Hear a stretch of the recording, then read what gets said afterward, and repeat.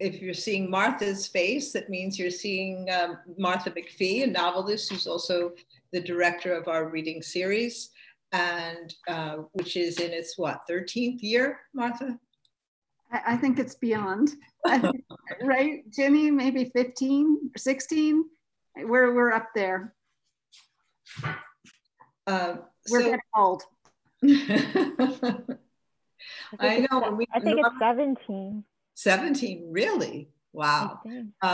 And normally Major would be signing a poster of himself with his signature. I don't know how we could manage that because usually we have a physical poster on campus and then we display it in the library or in the halls, but we'll figure something out. Yeah. We probably should begin, I think, yes, maybe. So those of you, again, because I can't see all of you, I'm only seeing a few because with Zoom, I can't see everyone simultaneously. There's a wonderful abundance of people, and therefore it would probably be at least 3 or 4 screens. So I'm just trusting that you're hearing me. I'm just welcome. Major Jackson gave a marvelous conversation that was conducted really by him, by the students, mostly questions different students asked. And we could have gone on for hours, except we wanted Major to have his voice left so that he could give his reading. I'm going to preface my brief introduction with a few sentences from a response Major Jackson wrote or said for an interview that appeared in Superstition Review in spring of 2014. It's an interview actually called Cosmological Witnessing, and it perhaps was in response to Leaving Saturn, which is your first book. And I was mentioning to Major that in the news today, there's this discovery that the muon behaves in ways that defy the laws of physics, and they're going to have to sort of go back to the drawing board. So I feel as if your eye has always been on the cosmic as well as on the earthly from the very outset. But these few sentences that I'm quoting are as follows. Poems should be as complex as existence and as layered. I've always been a believer that a poem reflects the richness of one's interiority. I only partially know who I am because of others around me, other artists and thinkers, and how they have articulated their vision and existence. The mysteries become for a moment known and resolved. These are gifts. Rereading Major Jackson's work these last few weeks in preparation for tonight, 2 images kept recurring. A potter at his wheel, following and reshaping the ever-changing clay. A child tossing a ball, letting it bounce, traveling where it will, finding it with delight, then starting the process again, letting it bounce again. Play, sheer play, and the absolute seriousness it takes to follow one's material where it wants to go, within the medium, becoming the medium for its journey, so that even an obstacle becomes a passageway. I was looking around for some other information about Major Jackson, knowing that he had recently moved from being a professor many years, a distinguished professor already at University of Vermont, distinguished here not having to do with age, but quality of professorship. And I found an absolutely charming course description for a one-day workshop that he was going to be giving, I guess that was just a month ago, in March, I believe, of 2021, at the Hugo House, which is a special writing center in Seattle, Washington. Reading this brief course description made me feel as if I were listening to an Ars Poetica. And I thought I would read it because it really opens a window, I think, onto how Major Jackson approaches the art of poetry. This exploratory generative poetry workshop is designed to highlight the severe and beautiful truths of our lives and where in language we strike our greatest freedom.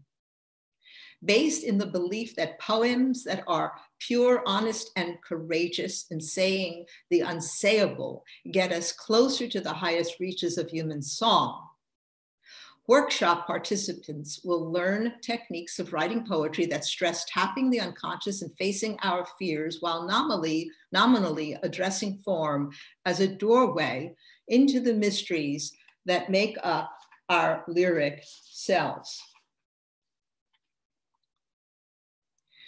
Major Jackson's newest collection is bookmarked at the beginning with a poem called Major and I, which is a very direct allusion to a great short piece of writing, Borges and I by Borges, a prose poem. And the other end of the book closes with a poem entitled Double Major.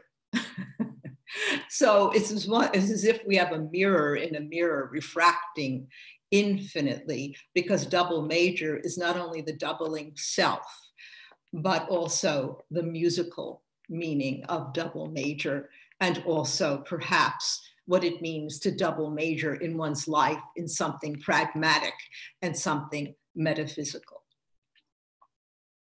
Major Jackson's newest collection, The Absurd Man, takes its title from a series of 25 poems, The Absurd Man Suite, a sequence that closes the collection and opens new doors to new vistas, exploring new means of lyric expression. To introduce this suite, Major chose a sentence by Albert Camus, a fitting epigraph that reveals this poet's aesthetic and ethical ambitions, his passion for authenticity, for freedom of mind and independence of spirit, as an artist in his time, as a person in time, truly and absurdly aiming for eternity.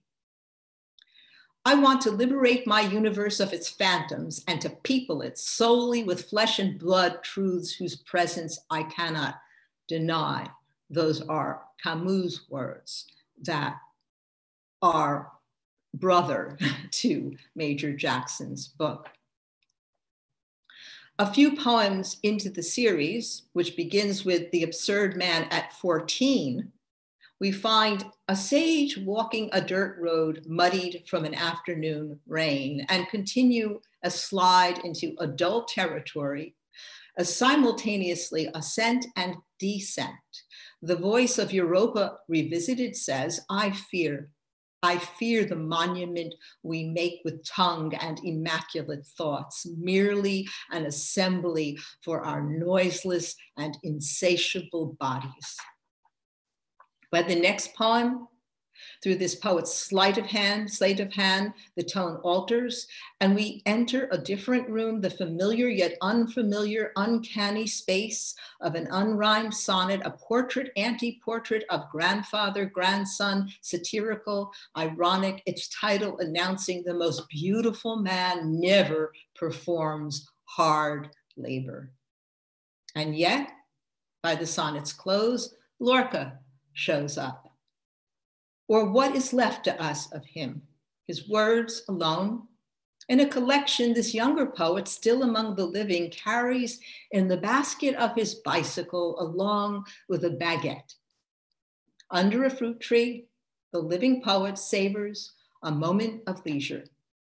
The bread will be broken, the book broken open, the necessary sustenance will be shared. Major Jackson is the author of 5 books of poetry, most recently The Absurd Man, published in 2020. His other collections in reverse chronological order are Roll Deep, published in 2015, Holding Company, 2010, Hoops, 2006, and Leaving Saturn, 2002, which won the Cave Canem Poetry Prize for first book of poems.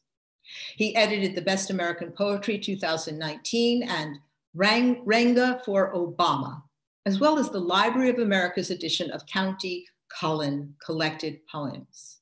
A recipient of fellowships from the Fine Arts Work Center in Provincetown, the Guggenheim Foundation, the National Endowment for the Arts, and the Radcliffe Institute for Advanced Study at Harvard University, Major Jackson was honored by the Witter Bynner Poetry Foundation in conjunction with the Library of Congress.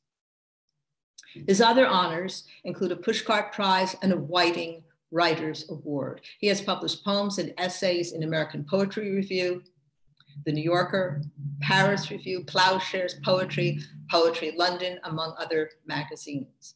In another, or should I say earlier life, Major served as an arts administrator in Philadelphia, and for many years, he was on the faculty of the University of Vermont. He currently serves as the poetry editor of the Harvard Review and now lives in Nashville, Tennessee, where he is the Gertrude Conaway Vanderbilt Chair in the Humanities at Vanderbilt University. Please join me in welcoming this remarkable poet and truly marvelous person, Major Jackson. Thank you, Phyllis.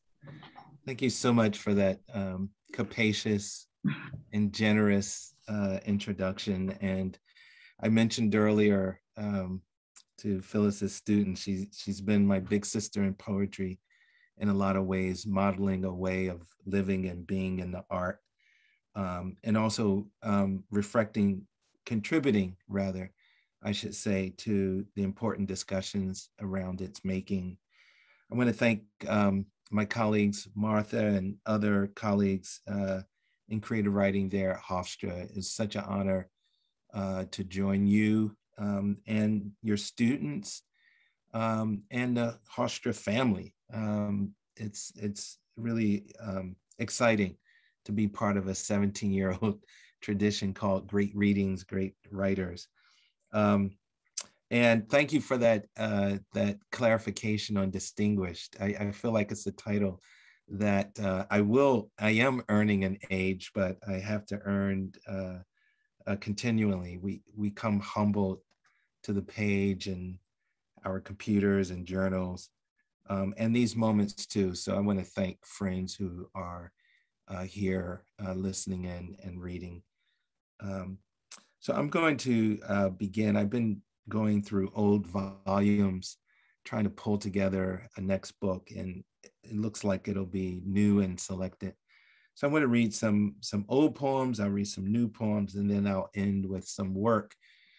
Some of the poems from The Absurd Man, which published literally a week or two before we all went into lockdown. And we used to have this phrase that we, over at Bennington College, a residency was called the vortex, and nothing can compete with the vortex that is a global pandemic. So I'm just honored to have this time with you and to share some new poems and recently published poems, as well as older poems. This first poem is called How to Listen.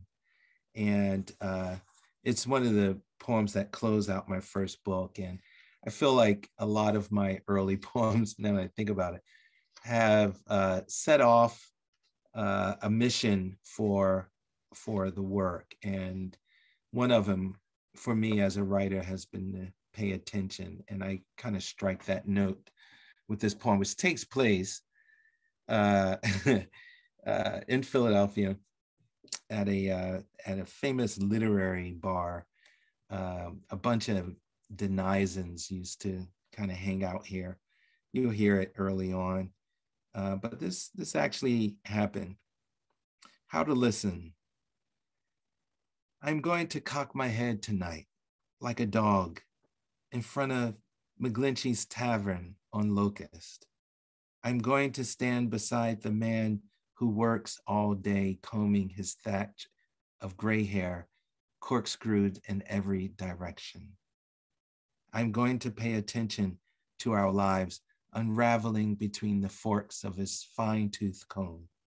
For once, we won't talk about the end of the world, or Vietnam, or his exquisite paper shoes. For once, I'm going to ignore the profanity and the dancing and the jukebox so I can hear his head crackle beneath the sky's stretch of faint stars. This next poem is, will publish soon enough, but it takes its inspiration from a poem of the same title by Philip Levin. And then after that, it departs. It's titled, Let Me Begin Again. Let me begin again as a quiet thought in the shape of a shell slowly examined by a brown child on a beach at dawn, straining to see their future. Let me begin this time knowing the drumming in my dreams is me inheriting the earth, is morning lighting up the rivers. Let me burn my vanities, old music in the pines, sifters of scotch, a day moon like a signature of night. This time, let me circle the island of my fears only once, then live like a raging waterfall and grow a magnificent mustache. Let me not ever be the birdcage or the serrated blade or the empty season. Dear glacier, dear sea of stars, dear leopards disintegrating at the outer limits of our greed, soon we will encounter you only in motivational tweets. Reader, I should have married you sooner.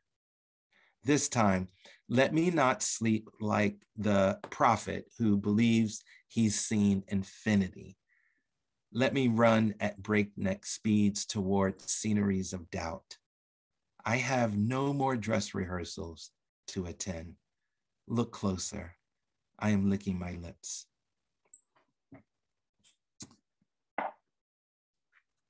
This poem I'm reading, I wrote it a couple years ago, but it references a poet that was important to me who recently passed away. Among a constellation of poets, as you can hear, I feel like so much of my work feels sponsored by the thoughts of other writers, definitely poets. This is titled, the poet that passed away is Adam Zagajewski. This is titled Points of Clarification. And though I say here sorrow beguiles me, I lose no sleep. And though I say our country's journey is one long rigmarole, its villages and ridges are succulent and sweet. And though I say here, watch me now, watch me. Truly, I'm shy as stage curtains, demure as tiny cups of espresso. And though I quote Wordsworth, Zagajewski, and Dow, I come from gunshots and beatdowns, raw and dirty. The day was mild, the light was generous. And though I've said in the past, I wear September on my face, which is eternal, I treasure too June morning soaked in song, July's fevered cauldron wilting us to seared spinach. And though we say darkness succumbs to the light, I've been reading Faust, questioning the morality of knowledge, our icebergs and mountains auctioned, earth collapsing, human flesh for money, crickets barking loud as generals. And though we say, I do unto, deaf do on cue, I'll forever hold her, a jewelry box in my lap full of prayers and stays against confusion. And though they say, world without religions, without revelations, instinct effaced by reason, I swear I can reach up and touch your laughter.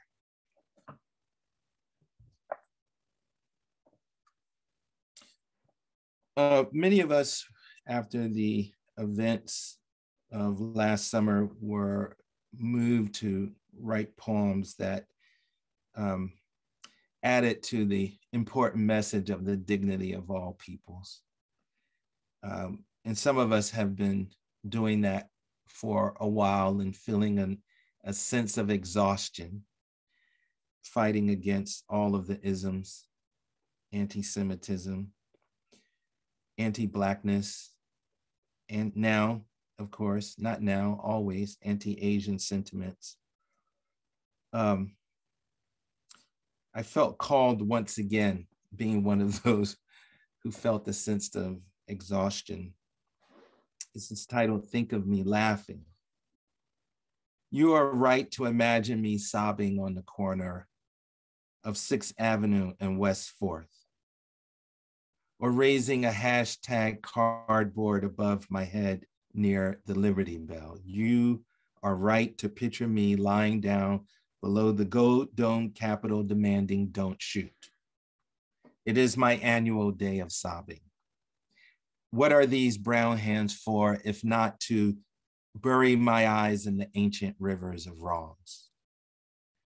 And isn't this my consigned single note and our final piece of music, mindless as a blink? So go ahead. You and I are once again rehearsing decency. It is the dream of loving fruited plains that do not love you back. It is our feet planted in concrete that has me weep. But first, give thought to my luxuries.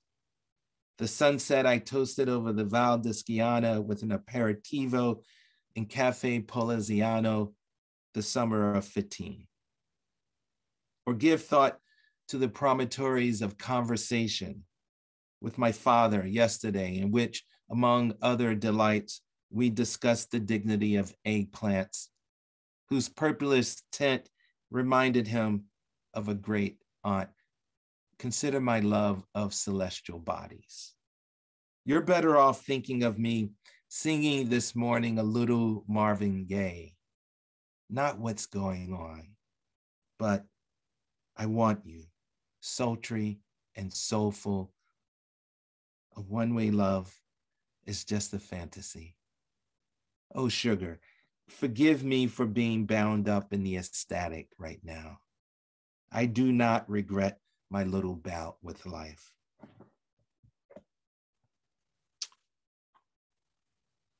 If you live in New York, I think you've seen this poem on the subway, which I'm very proud of. That poem's gonna have a life far beyond what you imagine them. Leave it all up to me. And it comes from that, that book that was assigned, or at least poems were assigned from it. It was published in Holding Company some years ago. Leave it all up to me. All we want is to succumb to a single kiss that will contain us like a marathon with no finish line. And if so, that we land like newspapers before sunrise, halcyon mornings like blue martinis. I am learning the steps to her foreign song. Her mind was torpedo and her body was storm, a kind of wow. All we want is a metropolis of Sundays, an empire of hand-holding and park benches. She says, leave it all up to me.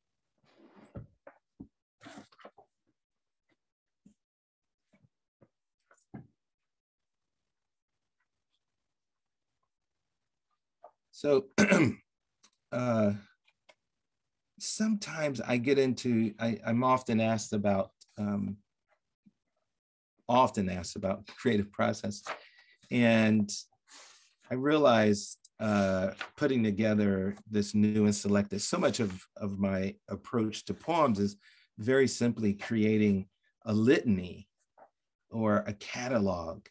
And that becomes the rhetorical act in of itself. But occasionally there is the hint of a narrative to kind of make it tie together. And such was the case with this poem titled "The Flaneur Tends a Well-Like Summer Cocktail," which is from The Absurd Man. And it has one of those titles that begins with the beginning of the sentence. And the art here is Gene art, and the other artist that's reflected here or mentioned here is Robert Colescott, wonderful artist.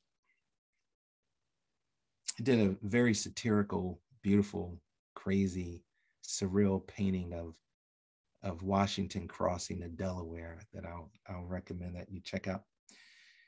The flaneur tends a well-like summer cocktail, curbside on an arp-like table. He's alone, of course, in the arts district, as it were, legs folded, swaying a foot so that his body seems to summon some deep immensity from all that surrounds.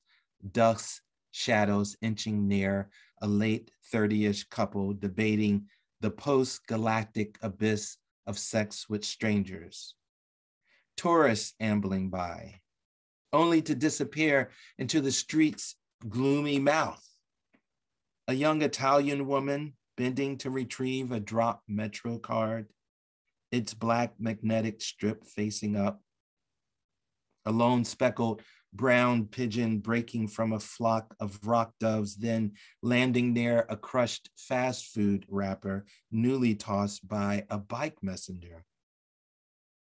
The man chortling after a sip of flaxen-colored beer, remembering that in the Gospel of John, the body and glory converge, linked to incarnation, and so perhaps we manifest each other.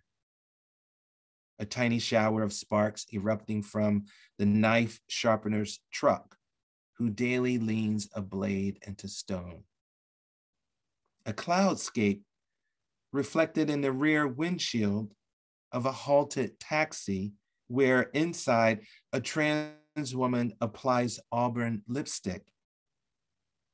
The warlike insignia on the lapel jacket of a white-gloved doorman who, opening a glass door, gets a whiff of a dowager's thick perfume and recalls baling Timothy hay as a boy in Albania.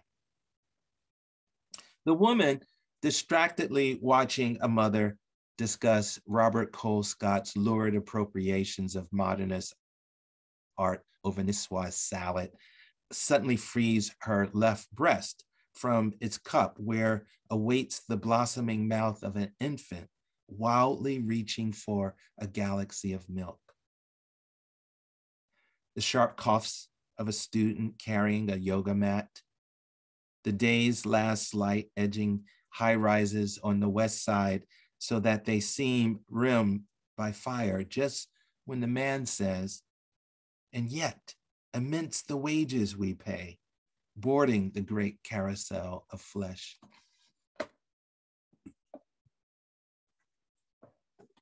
Decide to move around. Mighty pawns.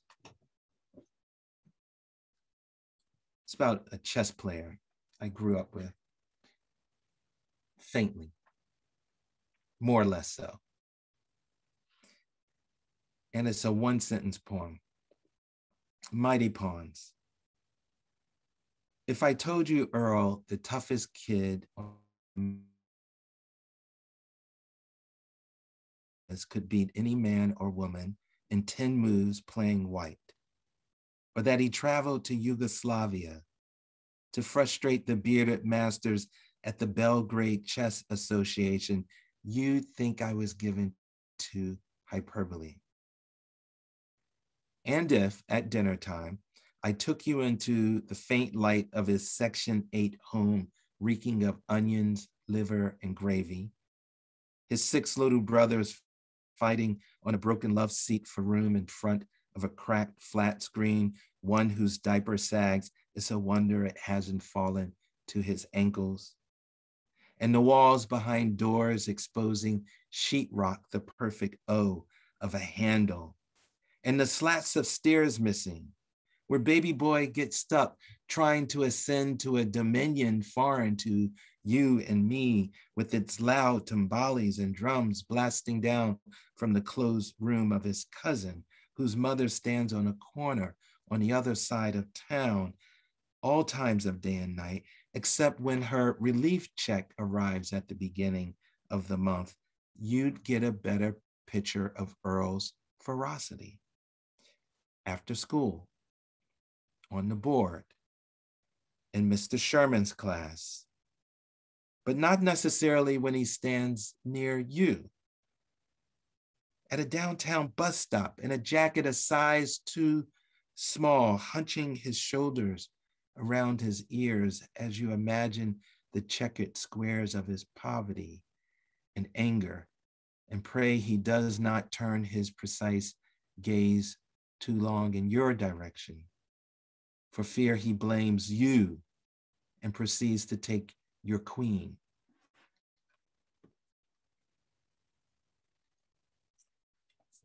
I'm gonna read a poem I haven't read in a while.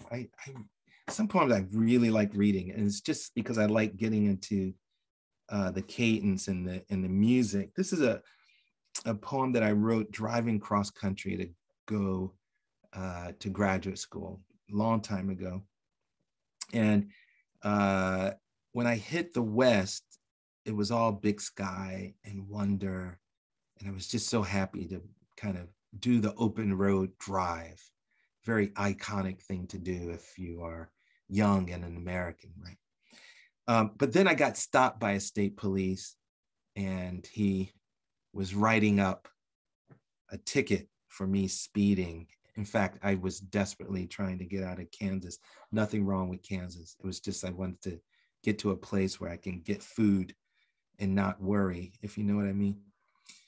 And so I started this poem, and I was listening to a wonderful jazz musician named Freddie Hubbard. And that's where the poem begins. And cars back then, if you were under a certain age, you didn't have Bluetooth, and you didn't even have a CD player. You had a cassette player. Indian song. Freddie Hubbard's playing the cassette deck, 40 miles outside Hays. And I've looked at this Kansas sunset for 3 hours now, bristling as big rigs bounce and grumble along I-70.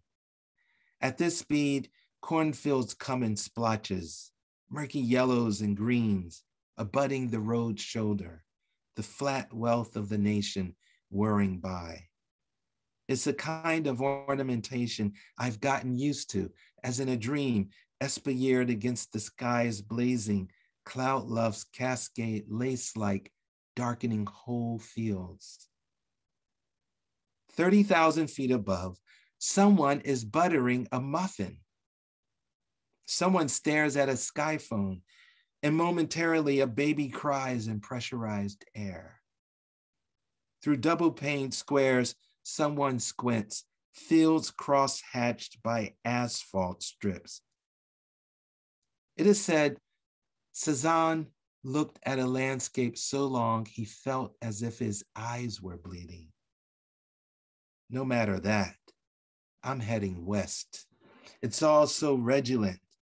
This wailing music, by my side, you fingering fields of light, sunflowers over earth, miles traveled, a patchwork of goodbyes.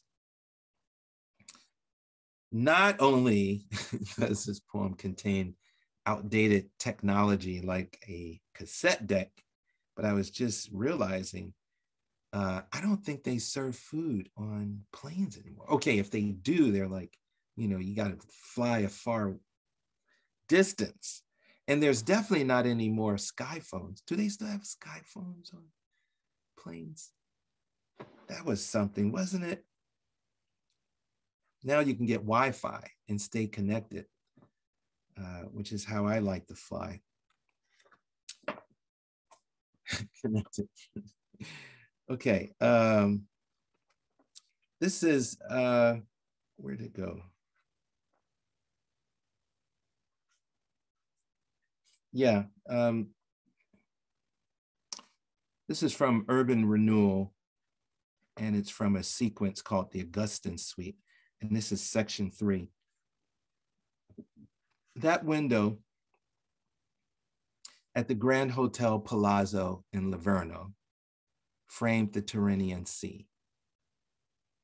A white bordered postcard he placed gently on an imaginary wire rack below other views accruing, whose postmarks he'd yet to stamp, so they swiveled in his mind involuntarily and slowed with a squeak.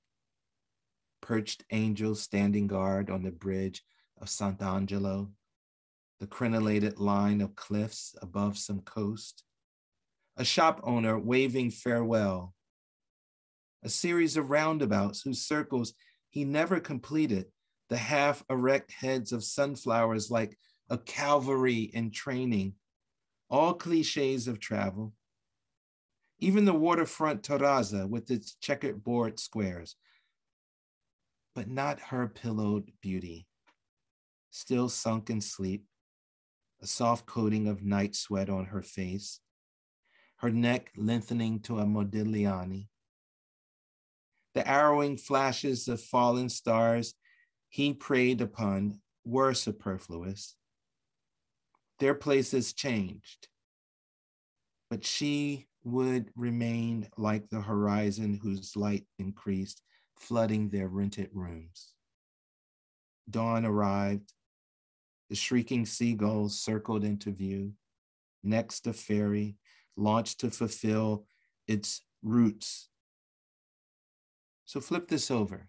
A scene scrawled in lines clear as Greek, stealthily composed, then slipped under his door like a hotel receipt.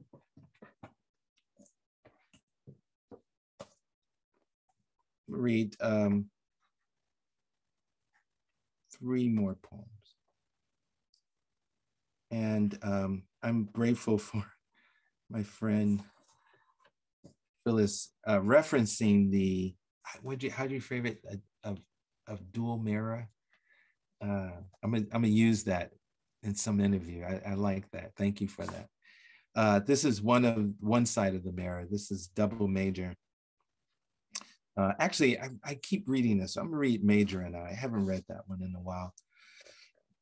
And we were talking in class about abstracting the self as a way of pushing away from some of what can drive our writing, i.e. the ego. And once I felt as though once that happens, then when you can realize that your work is a constructed a series of voices in a poem and not necessarily the self, then it allows for a different relationship to your art that feels a little bit more communal and a little bit more sacred, spiritual, and while also, of course, engaging in so much of the secular. Major and I, hand in hand, remove our dark suits. But the other Major prefers to undress in glass revolving doors. He is a fan of prohibition cocktails whose potions afford him time travels of the landed gentry. I let Major sport his dangers, which magnify his ambitions so he can write his grandiloquent poems. And thus, ours is a compromised relationship. I, more cautious than a slug, and he, the sampler of pythons. Major is a fan of Peruvian folk songs, wood panel libraries, rare colognes, and old issues of Esquire. I, on the other hand, prefer American football, treasury bills, and vintage sports cars. Only once did I try to escape his clutches, this other Major. For years, I survived his ranked songs, which makes the Spanish cantors weep.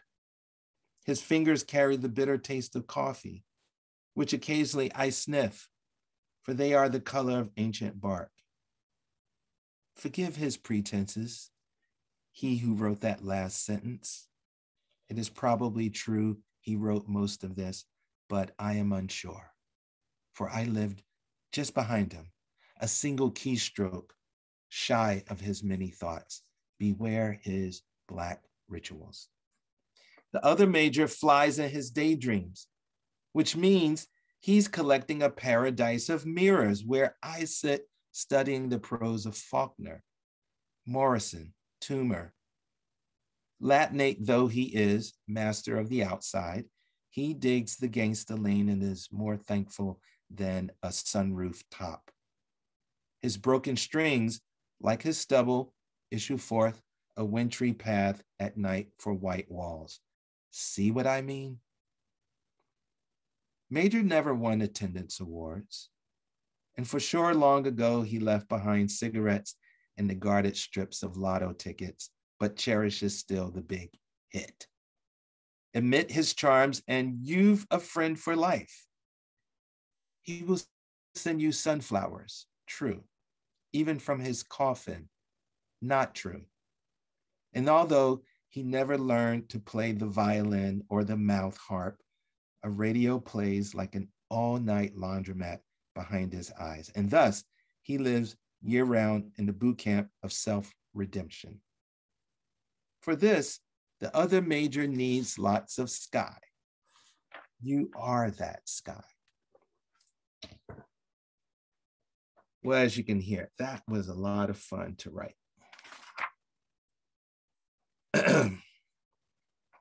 And yeah, two more. This is, now that you are here, I can think. What you really are is svelte, the mainland of your feelings, a young Veronica Webb, and what we share are solutions. And not so much the Parisian air you tired of, nor the fat, sweaty bead coursing a décolletage, an unlikely consequence of the Kyoto Protocol, but the pleasures of lounging below French-style windows open wide as arms, whose blousy curtain is a shawl that formally hangs and informally shifts when you drift into the room like a Spike Lee dolly shot. The kids are dancing to some Ariana, but I'm watching what you do with your lips when reading silently around 4:22 p.m. on a late Sunday afternoon. I have a weakness for marble winding stairs and tight two-person elevators, but the brasseries are waiting, as well as the football fans who need help cheering, for we are Americans after all, and are ready to hype even the locusts on the day of judgment. I don't care about the midfielder or the winger. You're smiling, and that's all the defending I'll ever need. And finally, thank you for your patience and your attention. In the 80s, we did the WAP. If you end your crusades for the great race, then I will end my reenactments of flying.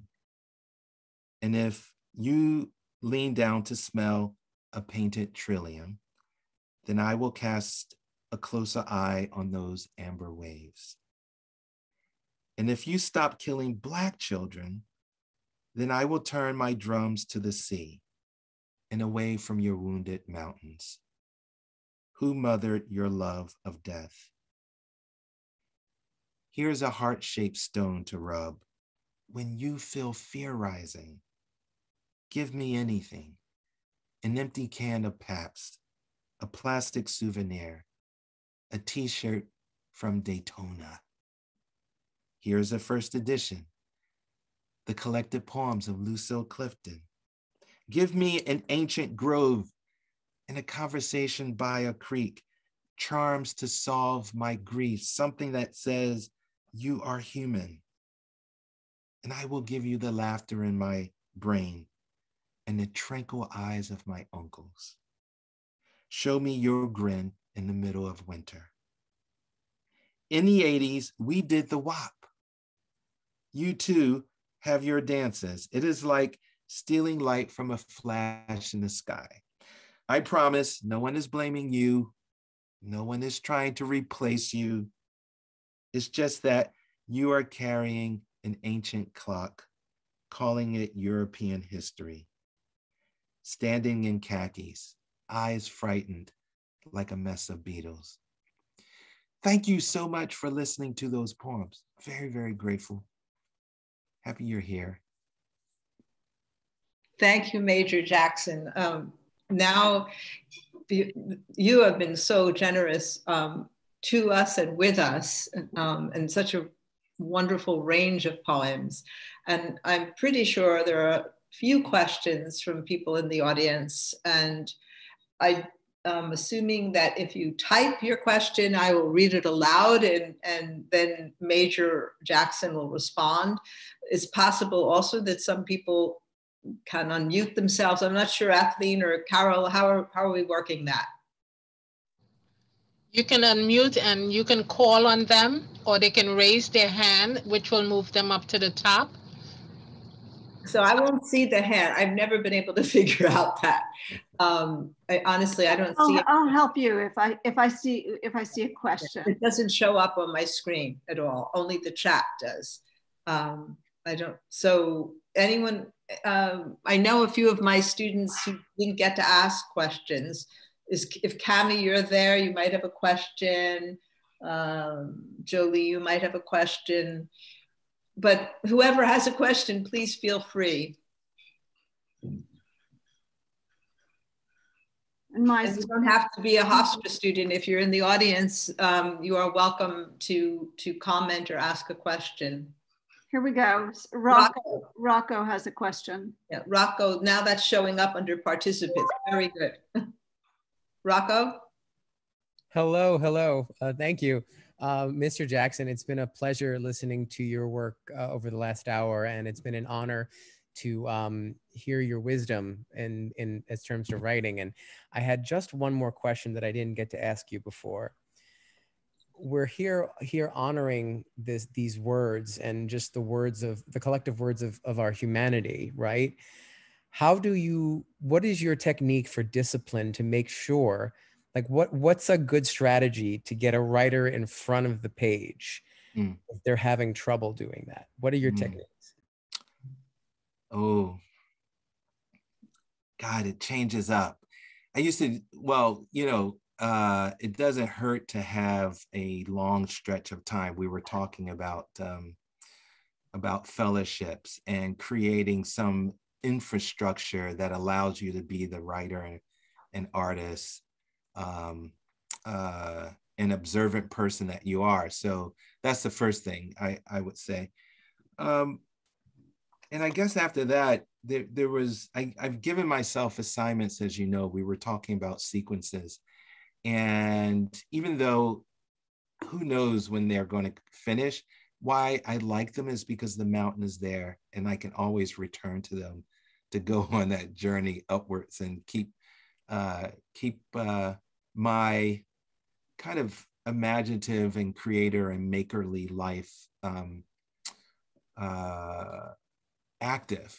And I feel like projects are good for that reason. On occasions, they can run awry, they can be a little overly ambitious, or maybe the talent doesn't match the ambition. That's okay too. So projects, I would say. And I guess next to that, I just find deep inspiration from other writers and musicians and playwrights and artists and dancers and singers. And so I've made sure that I am as much of a patron of the arts as well as a practitioner, and inspiration is all around me. So for me personally, if I read a good book or a good poem, there's a wee bit of envy. Okay, if I'm honest, there's a lot of envy, but it sends me back to my own desk, and that's a wonderful space to be as well. Writing, creating some routine. I'm disciplined, but I'm not disciplined like, let's say, wow, I was about to say some names. I probably shouldn't do that. But I do give myself, particularly in the summers, I create a routine for myself, a schedule. Every week I create a schedule of when I'm going to write, and I stick with that. Even if nothing comes, I know that I sat down and put myself in a position for something to happen. But it is a challenge. There's so much around us that calls our attention. There's the big, I would say the big kind of door to kind of open up is our own feelings of insecurity, or even a right to claim time and space in our day to do something, writing poetry, that someone may figure is not as much of a contribution as, say, serving the state in some office, or serving the community in some fashion. So we have to get over that, and that goes to something I said earlier, which is I so appreciate the support of friends who are also writers, and it feels like we're journeying together. And when someone gets in that space of self-doubt, we come to each other with the kind of embrace that's meant to continue the journey on. So thank you for that question, Raka. Another question, acrostic writer. I don't know who that is, but whoever you are. That's Janae. Hi. So happy National Poetry Month. My question to you is, if you were to give a public service announcement to Americans for National Poetry Month, what would you say to them? Wow.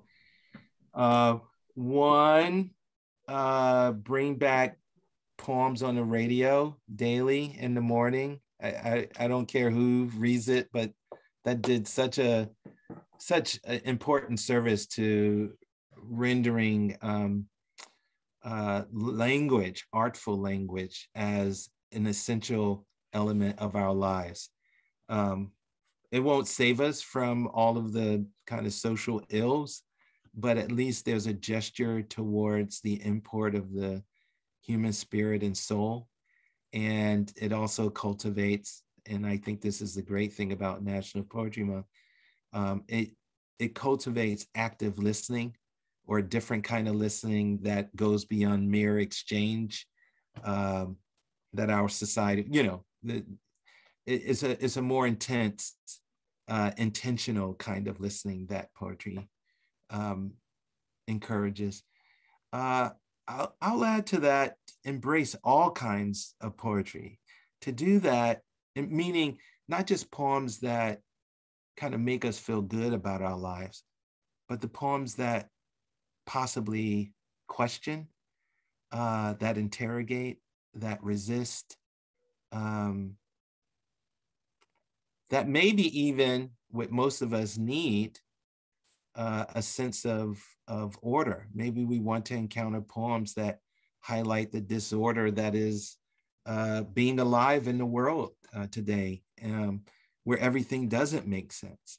So my big PSA is to kind of read widely, listen deeply, listen vertically, read vertically, and embrace an art form that is, as someone said recently, that reflects the ongoing human consciousness and memory.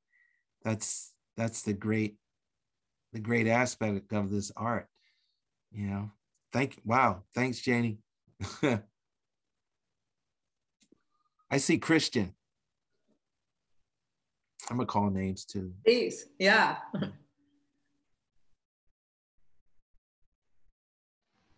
Hi, Mr. Jackson. So, yeah, it's really great to be here with you and hear your work. Once again, I'm always humbled whenever I read or hear you. And yeah, this is kind of a question I've been thinking about for a while, following your work, because I was pretty inspired when I found out we came from similar roots, in Philadelphia and Central High School. But I noticed you had a really rich journey, outside of that, not just in poetry, but you know, traveling to different places. And I was wondering, you know, especially as I'm about to start my own journey, how has your poetry evolved as you've traveled to different places and seen different things in parts of the country and parts of the world, outside of your home? Mm-hmm. Chris, it's good to see you. And I'm honored that you're here. And I appreciate the substance of that question. In a way, I guess, you know, it's interesting. Someone asked me recently about the importance of place as a writer. And, you know, bar none, it's the foundation of who we are and what launches us into being curious individuals, but also kind of rooted. And that rootedness is cultural. That rooted is rituals. That rooted is where we come from gives us a sense of identity, but also maybe even more importantly, a sense of sound, one that we can measure and compare out in the world. Traveling for me, or at least going beyond Philadelphia, beginning with summers in Nashville, Tennessee with my family, but then afterwards just finding ways to kind of extend my life as a writer, which has taken me up to New England and out west, the Northwest for college, and down south to kind of teach, early teaching years, up to Vermont, and then currently in Nashville, Tennessee. Funny enough, finding a circular way back to ancestral land. What's been important for me is getting an understanding of both the width of human experience, but also those great pockets of similarities. And I'm very conscious of that. And as I've kind of traveled into other countries, what's been important to me is not to learn monuments, but to get acquainted to the poems of the people who I'm sharing dinner with. I want to hear their music. I want to know what rituals and traditions and myths and stories and narratives have made them to who they are today.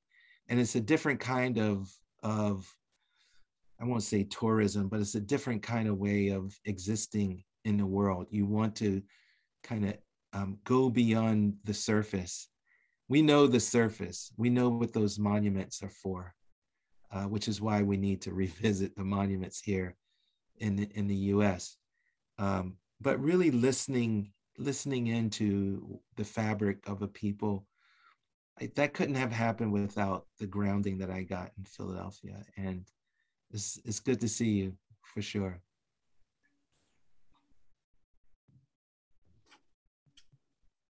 Another question?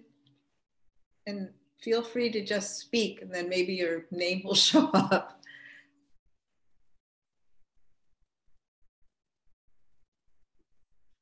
To extend that one more. Ron Jansen, I know you just wrote a little comment that today is, Ron, hello. I haven't seen you in a long time. You wrote to me, I suppose, saying, by the way, today is Wordsworth's 251st birthday, and you weren't with us with the conversation that I had with some of my students in my sonnet tradition class, and a few other students also participated from 5 to 6 p.m. But we were talking in some ways, though never mentioning Wordsworth, very much about the origins of that exploration of the self and subjectivity. I don't know, Ron, if you wanted to ask Major anything connected to the Romantic tradition. Not so much the tradition, but I've been reading Wordsworth lately by coincidence. I didn't know his birthday was coming up, but the sense of self in Wordsworth, as I listened to your poetry and the double majors and the triple majors and however many majors you have there, you know, it made me think about reading the Prelude, for example, and his investigation of self, and the depth that he goes to. It's really fascinating. I wonder how you feel. I mean, writing about yourself as requires you to be yourself and not be yourself somehow. I wonder how that feels. You know, it's interesting. I go back and forth to, well, first of all, Wordsworth is definitely, and chiefly the Romantics. And someone was talking about sometimes a country and an age will only give you two poets in one particular age who are great, but the British Romantics, there, not 1, 2, 3, but 6 of them we can point to, and Wordsworth was definitely important in my education, particularly intimations of the old intimations of immortality. But I go back and forth between Whitman's celebration of the self, because that is, or the idea that we contain multitudes. But then I also realized that the chief component of that, or the missing variable in that discussion of containing multitudes, is that it's the writing that creates us. And that's what I find quite fascinating, is that in a way, the poems become a composite of a self that someone may read as, well, that's major on the page. But the fact of the matter is, the act of writing occasions the reflection of who one is and what is the moment that they're living in, and maybe even what is the purpose. And we were talking earlier about the domain of philosophy in addressing these questions, and I was kind of joking about, part of the reason why Plato booted poets from the ideal republic is because of that ability to work with metaphor as a way of understanding reality, and not only understanding reality but creating reality. And that's what I find fascinating in relationship to the self, is that without the act of writing, which is a kind of a mirror but also a window, and many poets have shown us the way to that, and definitely the Romantics were some of the first to break ground in lining or liming a subjective self and framing it. It's a gorgeous, almost democratic act in that sense. If we think about the history of art as being representative of those in power, there's something quite beautiful in our age in which we can write our lives into existence as one of reflection, but also to help shape us. Well, hearing you say that makes me think of also back to Wordsworth, that sonnet that begins, "The world is too much with us." And also in the preface to the lyrical ballads, that if one reads the 1798 preface to the lyrical ballads, what jumps out, I think, at a lot of people is the insights into the effect of technology. It's as if he's speaking about what's happening right now. He talks about how people are overstimulated, there's too much information, everything is too fast. It was like 1798. And that's the stay against confusion. It's as if the poet is not in a direct way serving the public, but is creating a space that wards off what erodes the spirit. And people can individually, subjectively experience through the unique piece written, say one of your poems, anyone, not just your poems as a whole, but any poem you write is also a stay, isn't it? Yeah. In which a world can happen, and other people then participate in that. And that is a nurturing that people actually, it even has a religious function. I mean, the religious function used to serve that purpose, I think, for people, especially the Bible. If you think about it, the way the Bible would give anyone who could read could have that. Yeah. That was totally democratic. And I wonder if there's a way in which the poem can do that. But I don't know if that's something you want to address or think about. Or well, you said it quite well. I mean, I won't go so far as to say that that the poem stops the machine, no. but it does have us reflect and pause in ways that the daily routines do not allow for. That's properly understood with most art. But I also know that for some people it can be quite terrifying to have that moment of reflection, or to encounter some part of themselves or their emotions or feelings that does not feel sponsored by Hollywood or sponsored by some commercial for their hair product or insurance. The stark reality of encountering a voice on the page can, in a culture that maybe doesn't, as you say, have ritualized, we've lost that ritual for some of us, many of us, of deep reflection and the security of maybe even faith. It's amazing how poetry steps in, and you know, I'm not one to bemoan the success of populist poets, even poets on Instagram, because I know that they're tapping into that power that a lot of people need. They need the words, even if we might find the words a little bit kind of cliched, or the sentiment running the course of doggerel. It could be a gateway drug to something a little bit more deeper when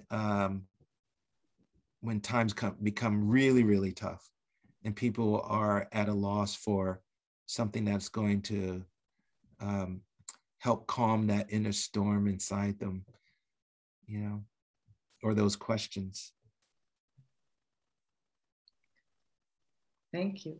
Are there one or two more questions? I think we're going to wrap up pretty soon, but I don't want to shut off a voice that has something to ask or say.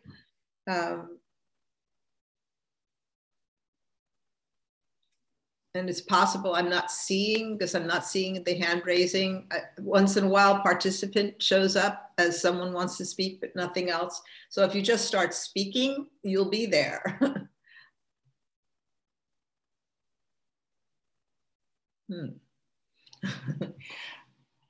Well, I'll ask nobody else? Chelsea, did you want to ask something? Oh, I can ask a question if y'all want. Please. So something that I've been thinking about, especially as, again, Mr. Jackson, your words are so insightful. I love it. And so two things that I think about is, A, how do you expose yourself to new styles? Like I noticed your work has a lot of variation in style and just types of poem itself.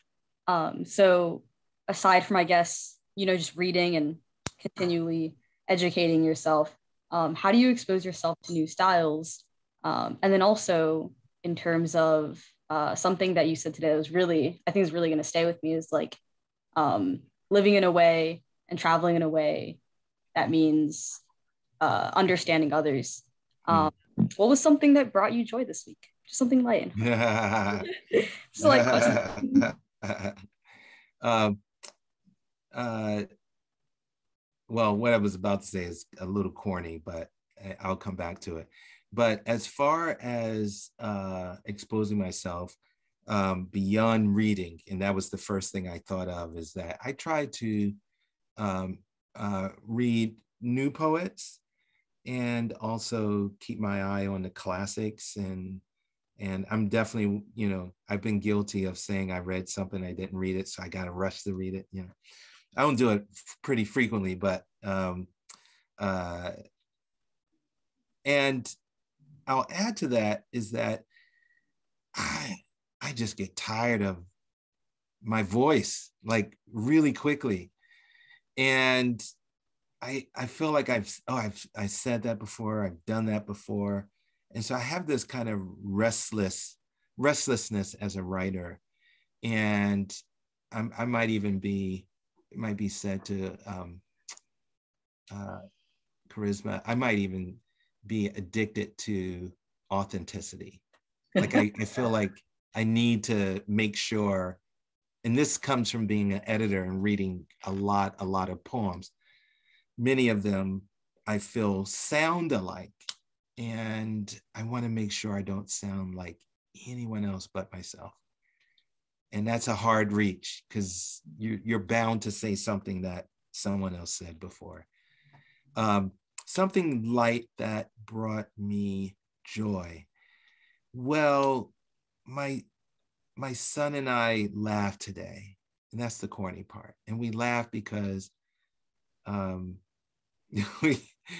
sorry. I was reading to him this morning some of the headlines from the newspapers. And I said it in class today, a camera sees only what a camera sees. And then we just ran with that. And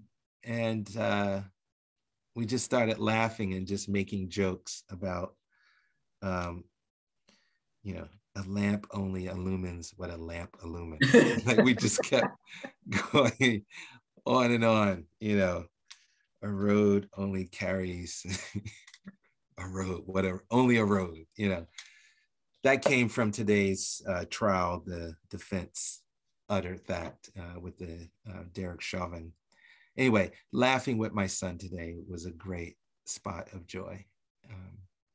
And there's many reasons why that was very special today. I mean, we laugh all the time, but today felt like one of those really connected, bonded laughs. Thank you for that. That was very sweet to ask that. Thank you. That's a beautiful thing to think of, and also to all of those extreme emotions, how laughter itself is grace sometimes. Yeah. And I think because for both of us, we're on edge about the outcome of this court trial. And something about that laughter diffused some of that tension and some of that anxiety and worry. And it's a quite serious time to live in. So any laughter we can get should be treasured. Thank you. Is there there's no final questions and there's no final answers, but is there one more question anyone would like to ask before we release Major into his regular life, which is probably another life of poems? Because one of the things I'm noticing in your work, and I think maybe it's not unusual in poetry, is you're saying you don't want to sound like yourself, but you want to sound like you want to be true to yourself. You want to be authentic, and yet to be authentic often means being other than oneself. Meaning the escape from self is a way of discovering some other aspect. That's why I feel as if these alter egos, these absurdities, and actually the laughter is connected to the absurd, because that statement, that tautological statement, is an absurdity, and a person could go insane in the face of absurdity, or short circuit, the neurological complication of trying to make sense of something nonsensical. But what's missing in that tautology is the person. Yeah. And meaning the thing is, the person is the witness to what the machine sees, and it doesn't really see. It's the human. And it's this human element that you keep exploring in your work. And sometimes it's most extremely present when you seem to be detaching from humanity. You're just spinning a new world. And that really is fascinating. Is there anything you want to say about where you think you're going next? I don't mean as a project, but what you've seen happen in your work. That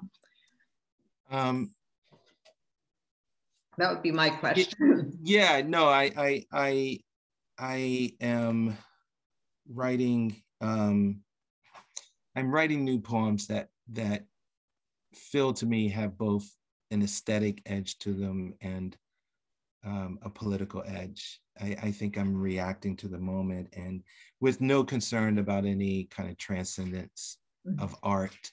And so that's been liberating as well. Why don't I end on a poem? Please. A very short poem. Please. And this is from Holding Company. And it might have echoes with some of what we discussed. It's called Picket Monsters. For I was born too in the stunted winter of history. For I too desired the lion's mouth split. And the world that is not ours, and the wounded children set free to their turnstiles of wonder. I too have blinked speechless at the valleys of corpses, wished Scriabin's black mass in the executioner's ear, Ellington in the interrogation room. I now see gardens where bodies have their will, where the self is a compass point given to the lost. Let me call your name. The ground here is soft and broken. Thank you. So happy to be here. Thank you. Thank you so much, Major. Tonight. Really wonderful. Fabulous. Thank you so much. And thank you, Carol and Athaline, for helping facilitate this. Yeah, that was wonderful. We'll just keep reading you and hearing you.